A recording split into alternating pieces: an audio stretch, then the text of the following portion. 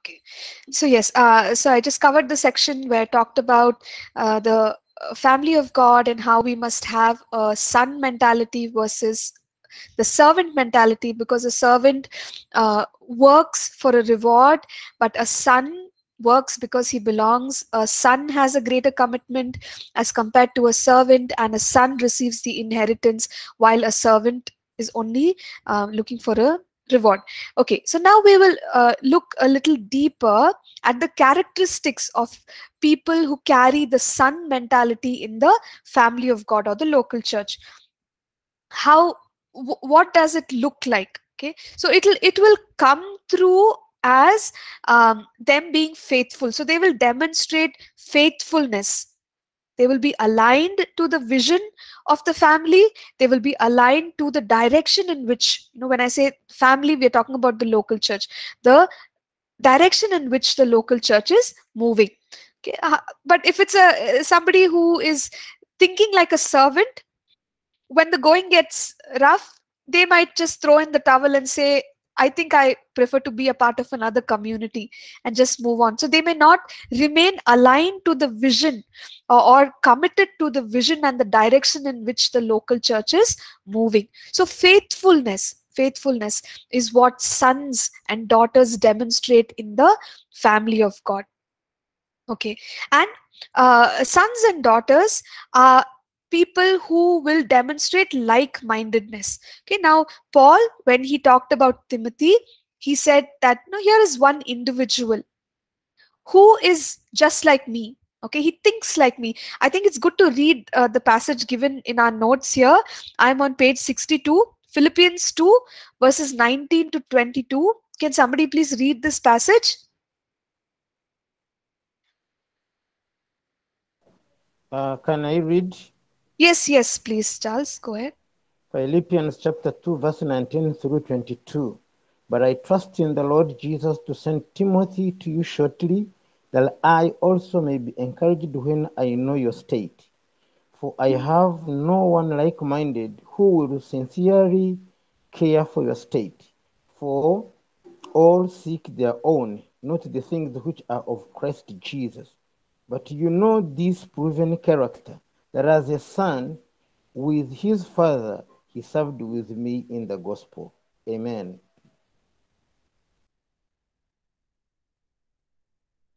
Amen. Thank you, Charles. Thank you for reading that. So, Paul, while talking about Timothy, he gives a very good report about the attitude with which Timothy served. So he says that he was like-minded, and the meaning of that, from the Strong's dictionary given here in our notes, is of a similar spirit. Okay, so with a similar spirit, Timothy served together with Paul, and he did not seek his own. Right, he had like genuine concern for the purposes of the Lord Jesus Christ, and that's why Timothy served. And then, Paul also talks about his proven character, and he says that Timothy served like a son together with him in the gospel. So that is the manner in which somebody who has a son mentality will serve in the church. Now they serve with the same vision that the leadership of the house has. They will steer in the same direction as the leadership of the house. They will serve because of love for God and the family of God. So it will not be an obligation. You gave me the task, I'm doing it. Where is my appreciation? Where is my reward? The son doesn't think in that manner, but he's doing it out of love. He's doing it for the benefit of the family. A son or a daughter will reflect, first of all, they will understand the heart of their leaders. They will also reflect the heart of their leaders. Okay, because we know that we're not here for ourselves. We are here for the common vision that God has put on this household, on this local body. So a son and a daughter will think like that, and not think about, what is in the bargain for me in this. Okay, and also a son and a daughter, while serving in the house of God, they will be mindful not to draw the attention of the people, like whoever comes into the family. And a son and a daughter will not say, oh, okay, come, now you follow me. Okay, it's all about me. No, but a son and a daughter, they are faithful to the vision, they're faithful to the community, they're faithful to the leadership, and they will point even the newcomers, right, in that same direction, so that they too can be a part of the family, and they too can belong in the house of God, and they can serve as a son and a daughter. So you see how valuable it is for the church to understand that it is a family. And if the leadership treats the people in this way, and the people also develop a son mentality, uh, if that's what God wants, because that is how God's family should be. It's not just about doing stuff. It's not, we are talking about the kingdom of God, right, in the other course. But kingdom of God is not just everybody do your part, and everybody just do the great commission, and that's what God wants, and that's it, period, amen. It doesn't work like that. We're also a family at the same time. That's why we said, there are 10 facets that we will discuss about the house of God. All these facets sort of kind of superimpose, one on the other. And the church it is such a beautiful place, and the church is supposed to be, right, if we walk in all these things, then it is supposed to be a wonderful place where people will experience God powerfully, and people will also enjoy the fellowship that God has provided in other believers for them. So it's important for us to understand and teach the people, and also go by the same teaching ourselves as leaders. So we talked about the son and the servant mentality. Now, a son is also someone who will be willing to take correction with the right spirit. Okay, obviously, wherever there is progress, there is need for growth, there will be correction. Now, how is it possible that absolutely no correction comes our way? There will be a lot of correction that would be needed for growing children. So similarly, in the family of God, whenever correction is meted out to a person, and the Bible teaches us how to do that in a loving manner, someone who has a son mentality will be able to receive it with a good spirit. But if someone carries a servant mentality, that person can be easily offended, and they'll be like, who are you to ask me, or why should I be accountable to you? That kind of an attitude can show up. But when we are walking with a son mentality, we know, okay, correction is coming our way, fine, what are the changes that I need to make? How can I grow further? How can I be better? A son thinks like that. So that is how a son would behave. And also, a son and a daughter in the family is somebody who honors father and mother. Okay, now it is possible that in the local church, now we're talking more specifically in the context of the local church, so fathers and mothers are terms referred to more mature people. You could say pastors, ministry leaders, or even if they don't have a title or a role, somebody who is mature in the Lord, who is able to impart into the lives of others. Okay, so when there are fathers and mothers in the house of God, it is possible that they make mistakes. Okay, obviously nobody is perfect. Now, if someone in the church has a son or a daughter mentality, they will understand that, oh, okay, my leader has made a mistake, and you could also deal with the issue. You can address the issue in an honorable way with your leader, and that's about it.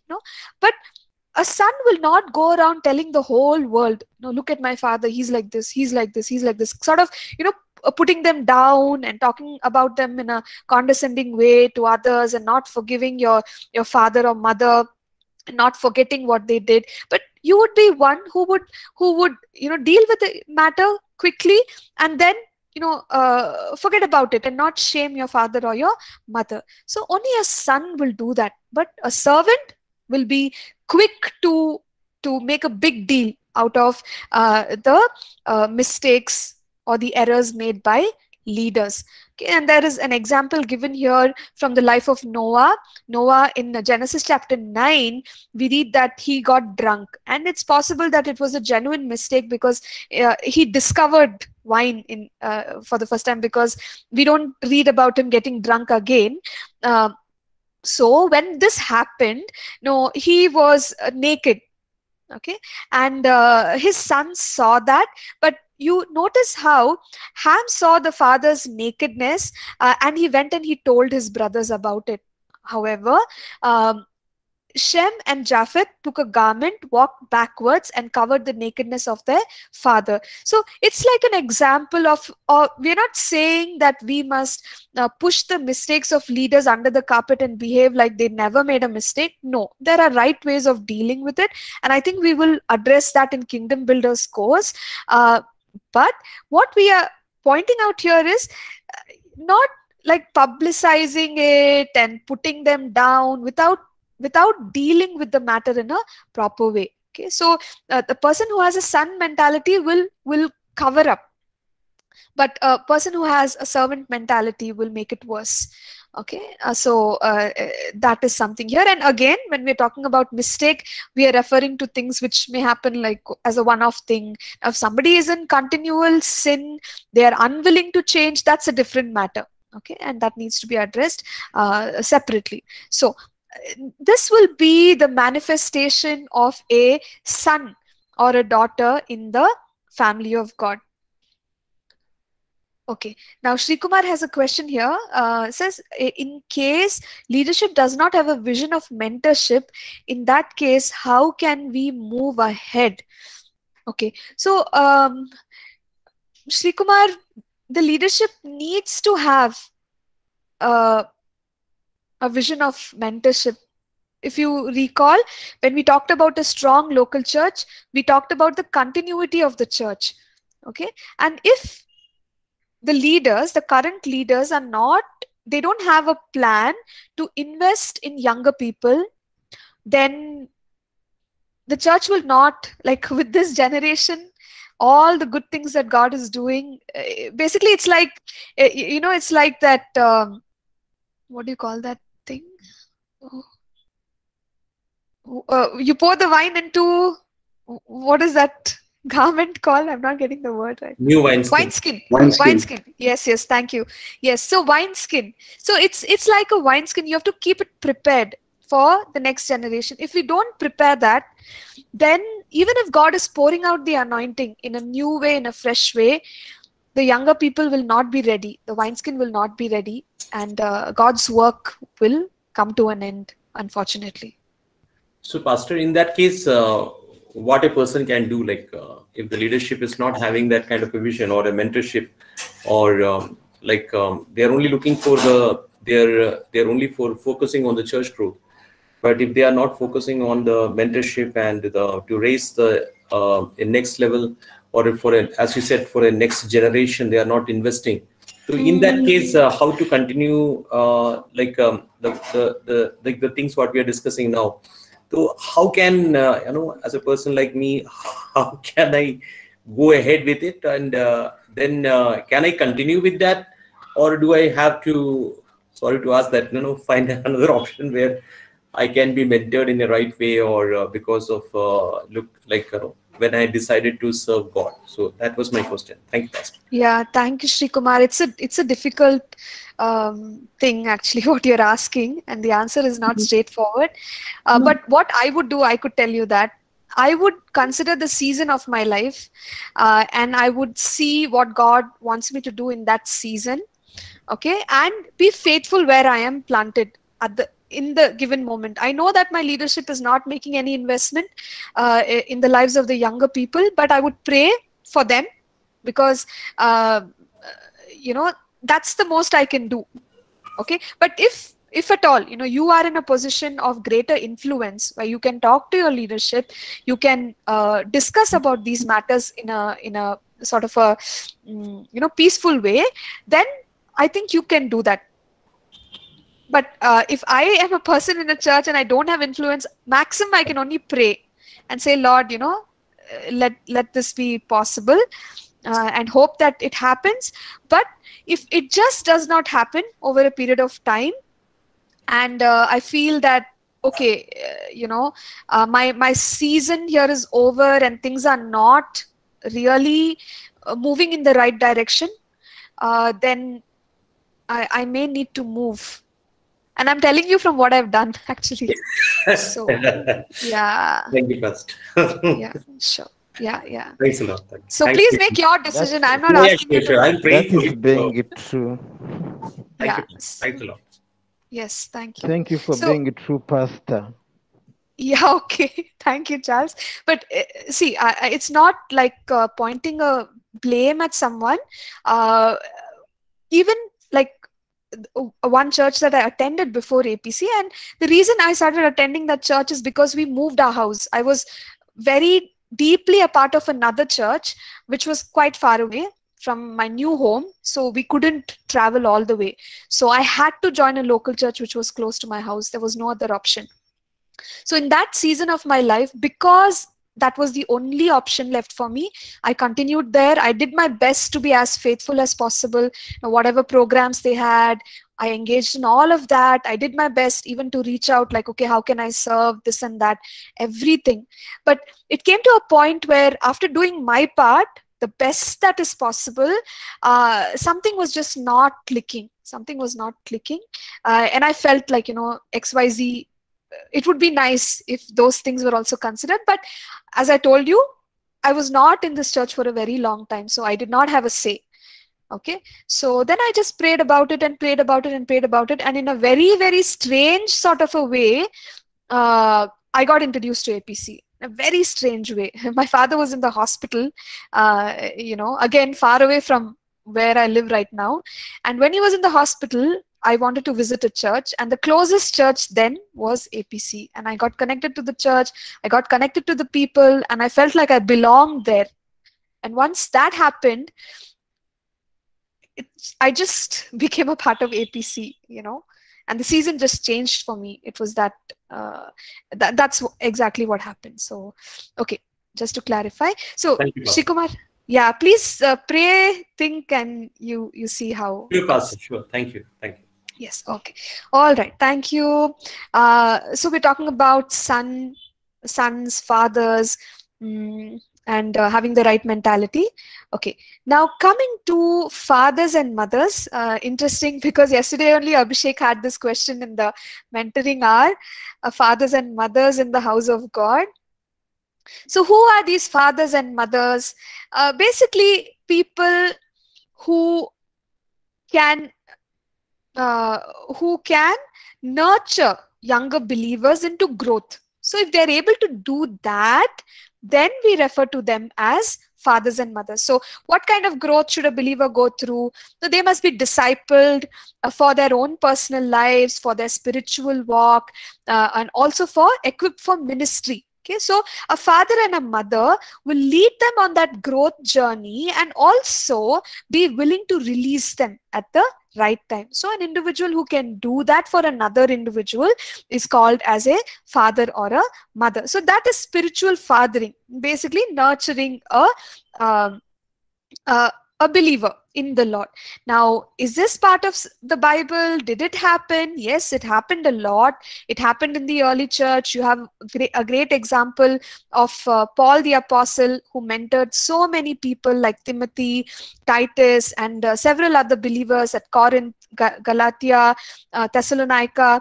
And he also refers to people as his sons or children. So he looked at them like that, he invested in them like that.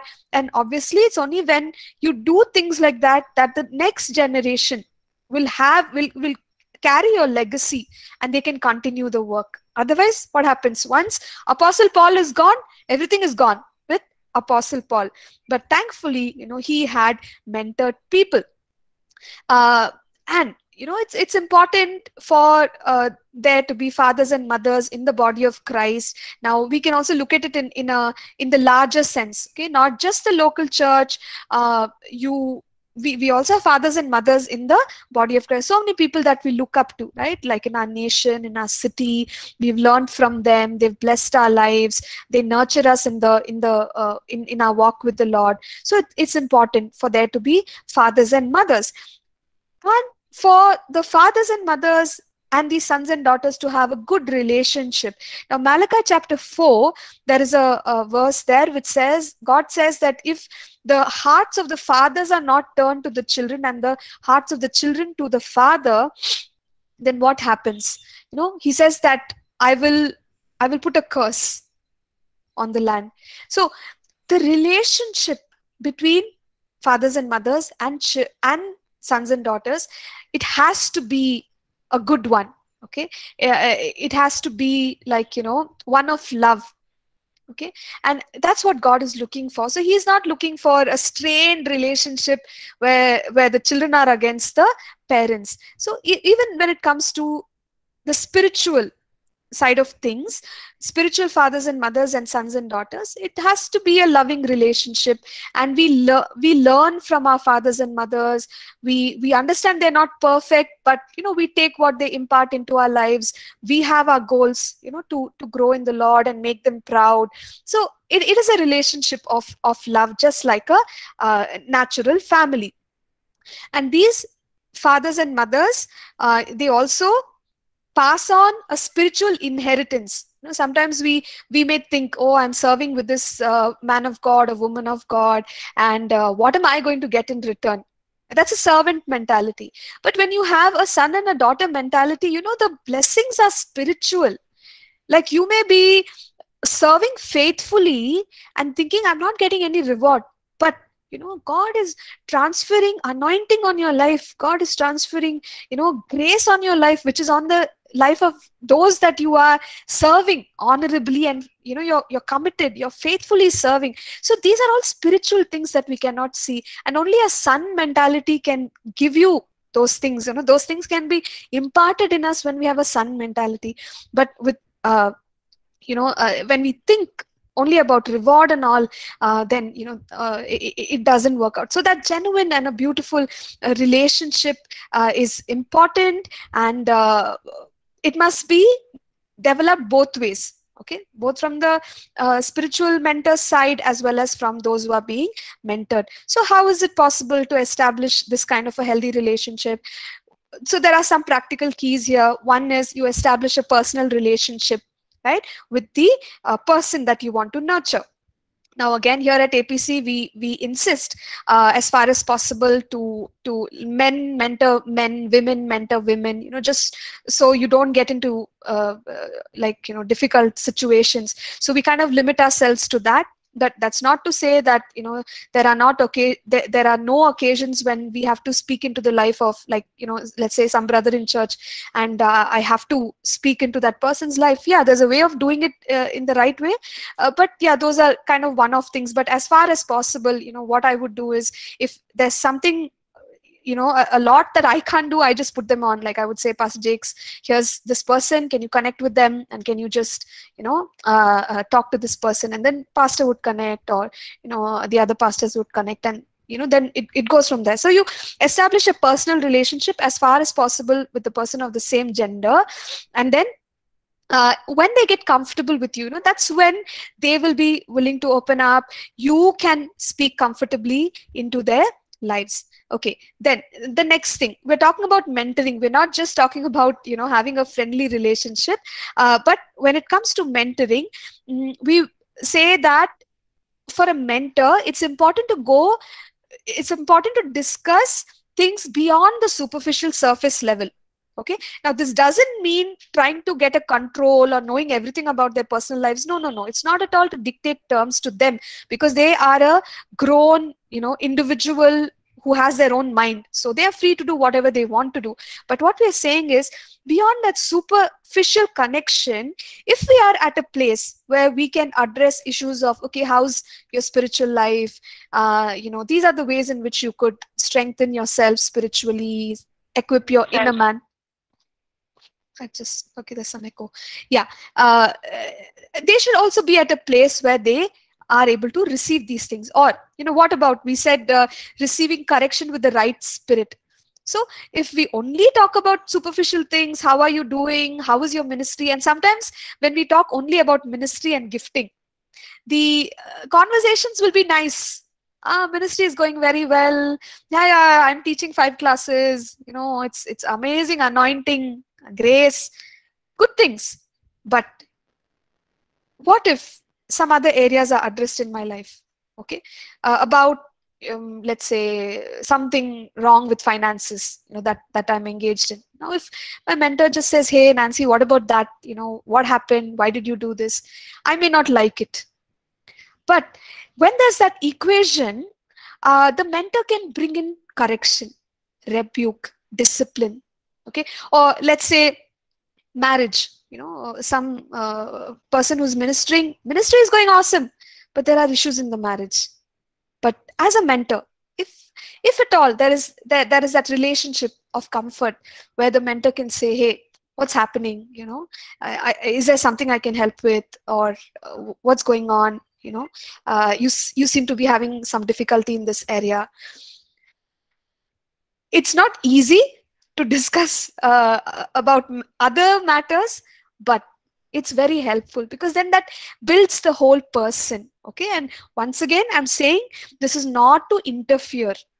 This is just to be there for that person, and also help the person grow in all areas of their life. So going past the superficial surface level relationship helps a lot in mentoring. Then exercising positive influence and holding people accountable. So there are times when like early on, there were multiple things that I was involved in, and some of those tasks needed me to travel.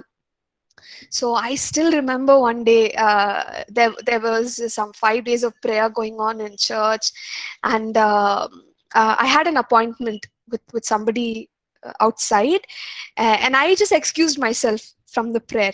Okay, and I got this message from pastor, "Nancy, where are you?" I'm like, "Oh my goodness, what's happening?"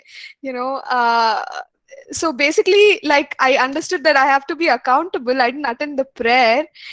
So what am I going to do? Then I explained to him, I told him, "I'm so sorry, pastor." But then he's like, "Remember, we had planned that everyone should be part of the prayer, and you could have planned this appointment for another time."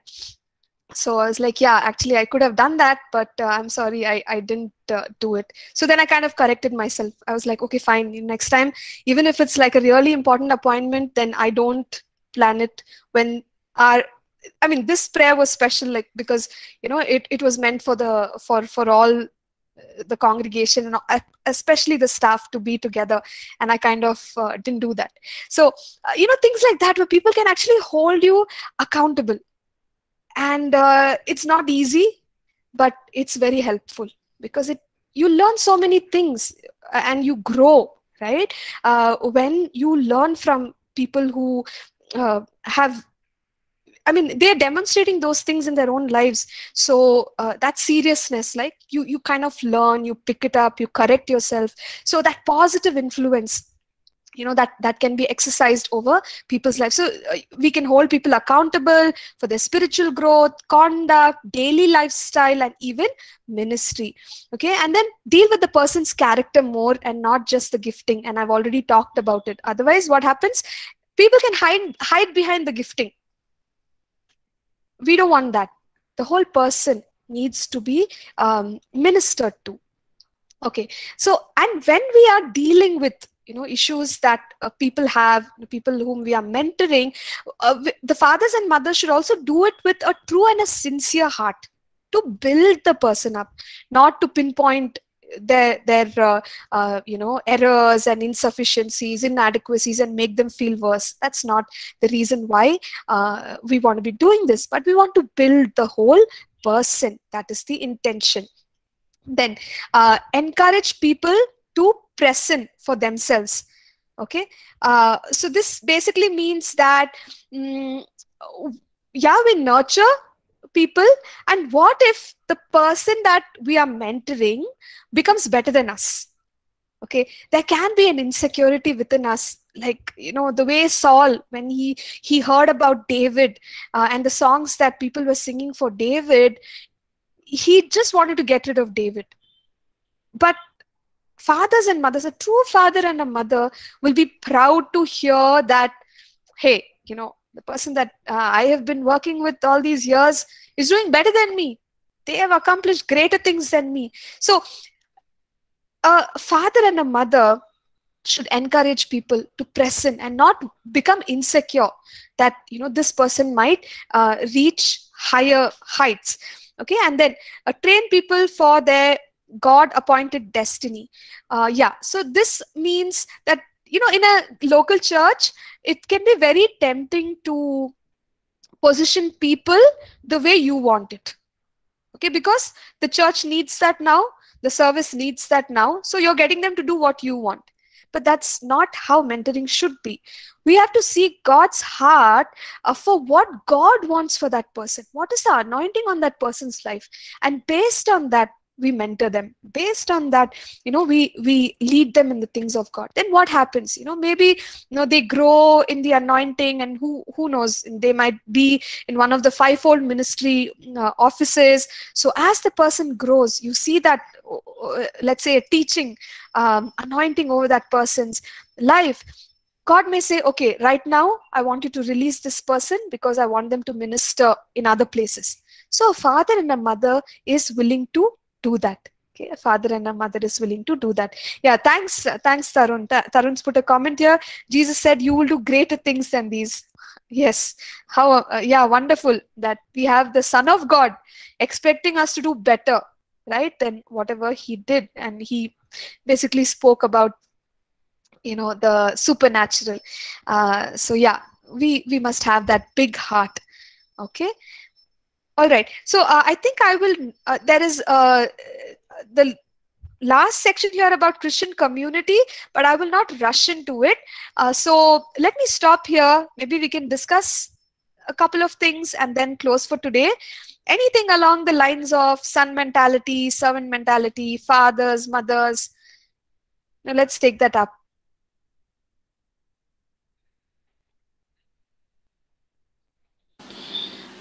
Sorry, I have. Yes, Samuel. Yeah. So something that I was thinking was, especially in terms of fathers, mothers, or slash mentors. Um, I think the requirement for fathers and mothers to learn to be good mentors, which a lot of times comes from feedback, is what I'm thinking. Let's say I'm mentoring someone, and I don't know because I don't know from where I remember this quote, but the quote goes something like, "We judge ourselves by our intentions, but others judge us by our actions." So while my intentions might be right, like I want this person to grow spiritually, so I'm rebuking him, disciplining him, giving him feedback for his spiritual growth, but but my intention might be clouded with my action, which the person may not be receiving correctly, and I would not know that until this person, my mentee, tells me, the way you're, like, it's not helping me. And for the father or mother to take that gracefully, saying like, okay, I need to correct the way that my intentions are correct, like I want to do it, but I need to modify accordingly, because again, thinking everybody's different, and what may work for one person may not work for another person. Some like direct uh, on the face feedback, and some prefer sandwiched feedback. uh, you know so I think the overall is, if you could comment a little bit on how do fathers and mothers grow in their role, or from a normal person, how do you mature to a mentor? Mm. Yeah. So Samuel, see, to become a father or a mother, uh, those individuals have also gone through the journey. They have also grown. They have made mistakes, learned from their mistakes, and that's how they right now are in a place where they are able to speak into the lives of others. Okay, so I think there's yes, speak the truth in love. In the example that you gave, if we do our best to speak the truth in love, and the feedback you get from the individual is, no, the way you did it, it wasn't, like, I'm not able to receive from it, then you learn from that experience, and you see how you can improve in the way you are communicating as a father or a mother. But I guess that's as much as you can do, because sometimes what happens, people are, it is possible that the person that we are mentoring is not willing to receive, no matter how you want to communicate it, because the ball is in their court. And if they say that, no, you didn't say it in the right way, or I can't do this, then I think from that point, you can only check your heart as a mentor, and see that I did my best. I did whatever I knew was right, and I did my best. I was willing to correct myself. But beyond that, it's not my responsibility anymore. It has to be the person, okay, who has received the feedback or whatever, who needs to actually do it. So the point I'm making is, see, there is a growth process, there's a learning process, even at the end of the mentor, and one should be willing to learn. Right. But also, with what you said just now, I'm thinking, or in my head, I'm defining a mentor as a person who doesn't easily give up on the mentee. You True. know, and like where the whole world may give up, say like you're a hopeless case, but I think a mentor is someone who who takes a very long time to do that, probably even a lifetime. Yeah. So, so Yeah. So, yes, Samuel, I do agree with you. But I'll just make a very quick point because we've run out of time also. I see that, a mentor should have that heart to cover the mentee, like, at all times. But, the reality is the mentee's response is everything. Now, if somebody does not want to receive, you can chase them your whole life. You will not see any growth. Okay, so that's the flip side of things. Yeah. So anyway, yeah. So no, thank you. Thank you, yeah, Pastor. I sure, mean, sure, sure. I still would want to debate, but I know in the interest of time, Debate, huh? yeah. Okay, okay. We'll see how that can be done. Right, We right. can see how to discuss. Okay. So with Okay. that, yeah. Thank you, Thank you, thank you. Samuel, and thank you, everyone. I don't want to take your time. I know you have another class to go to. So let me just quickly pray, and we will wrap up today's class. Heavenly Father, we thank you, God, for giving us this time together to learn from your word. And Father God, we just place ourselves at your feet, Lord, even as we, Lord, learn about these things. Help us, Lord, in our lives, in our churches, Lord, in the kingdom work that we do, Father God, Lord, be a blessing, Lord, and be examples, Father God. Lord, thank you once again, Lord, for all that you're teaching us. We honor you. We commit the rest of the day into your hands. In Jesus' name we pray. Amen. Amen. Amen. Okay, take care, everyone. God bless you. Amen. Bye. Thank you, ma'am. Amen. Thank Thank you, you. ma'am. Thank Thank you. you. Bye. Bye. God bless. Thank you, ma'am. Thank you. Bye bye. Bye. Bye. Love you. Bye, everyone. God bless.